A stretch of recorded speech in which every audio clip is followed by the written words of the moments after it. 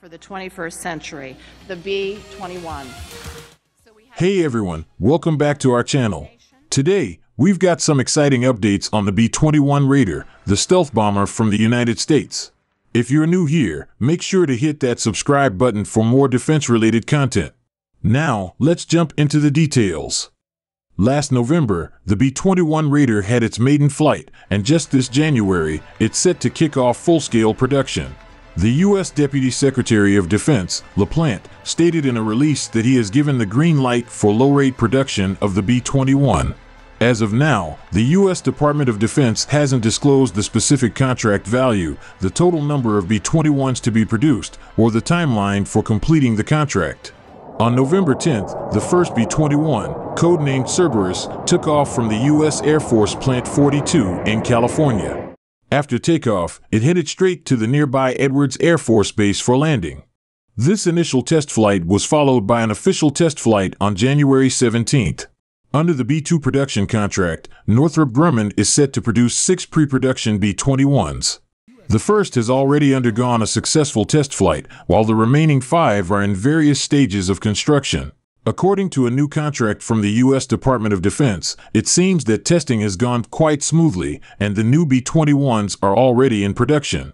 Deputy Secretary of Defense LaPlante mentioned a key attribute of the B-21 plan, emphasizing its design for production from the outset, aiming for large-scale deterrence.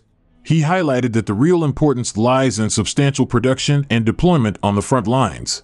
From the statements made by the Department of Defense, it's evident that even the first B-21, in terms of technology, is quite mature. The B-2 bomber was revolutionary, being the first flying wing operational combat aircraft in the U.S. The B-21's swift progress is attributed to the incorporation of mature technologies. Structurally, it's a continuation of the B-2 stealth bomber. Over the 30 years of B-2 use, Northrop Grumman has accumulated experience and test data, contributing to significant advancements in the aerodynamic layout of the B-21. In terms of electronics and situational awareness, the B-21 draws inspiration from Lockheed Martin's F-35.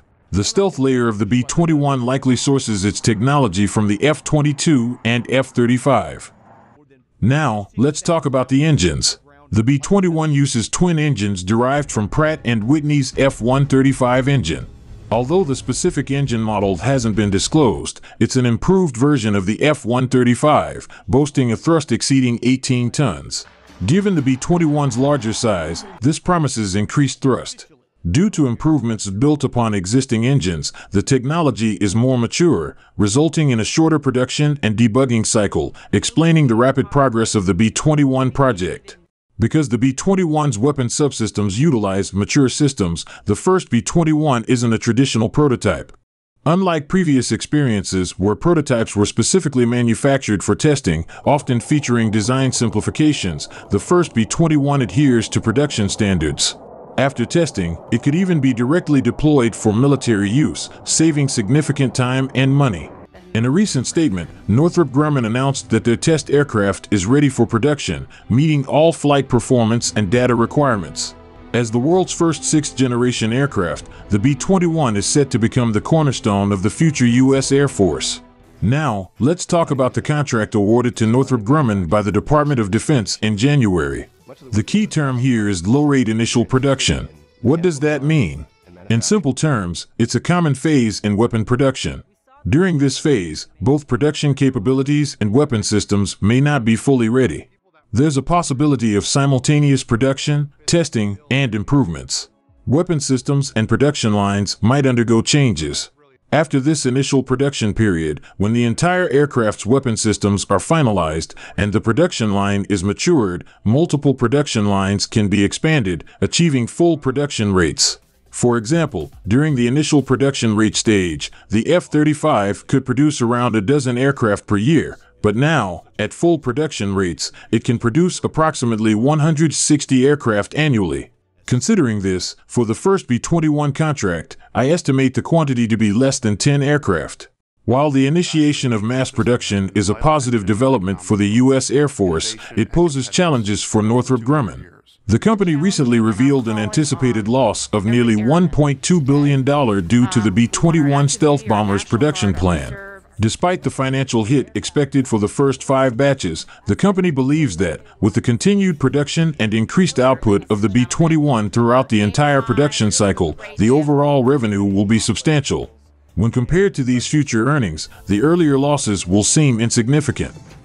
On January 25th, Northrop Grumman released a press release before their quarterly earnings call, stating that the B-21 project incurred approximately $1.56 billion in pre-tax expenses, resulting in a net loss of $1.17 billion after deducting various offsetting expenses. The primary reasons for these losses are higher than expected inflation and other factors in the production chain. In another earnings call in October 2023, Northrop Grumman CEO mentioned that the B-21 project might achieve zero profits. Back in December 2022, when the B-21 was unveiled, the U.S. military estimated the total program cost for the 2019 fiscal year to be $203 billion, with $25.1 billion allocated for development, $640 billion for production, and $114 billion for maintenance and operation over 30 years.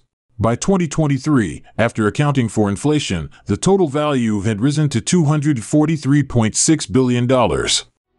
The U.S. Air Force plans to procure at least 100 B-21 bombers. Compared to the B-2, the B-21 is smaller but boasts enhanced stealth and situational awareness capabilities.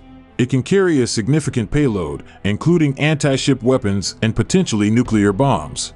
In the future, it could serve as a command hub for unmanned aerial vehicles, UAVs, coordinating missions with stealthy UAVs for ground and sea strikes, interception, and air defense tasks.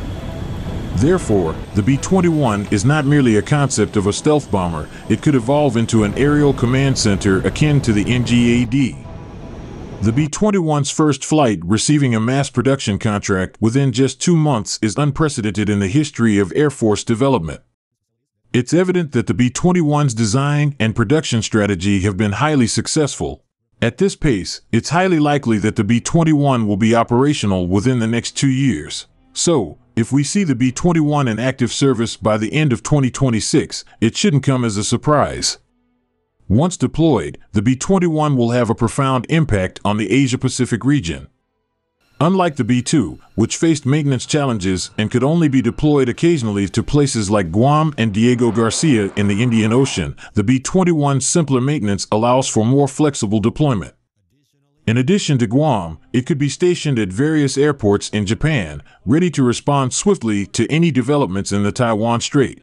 The B-21, equipped with long-range strike capabilities, could deliver devastating blows to both maritime and land targets. In conclusion, the B-21 Raider is progressing at an unprecedented pace, showcasing a successful design and production strategy. Its deployment will undoubtedly have a significant impact on global geopolitics, particularly in the Asia-Pacific region.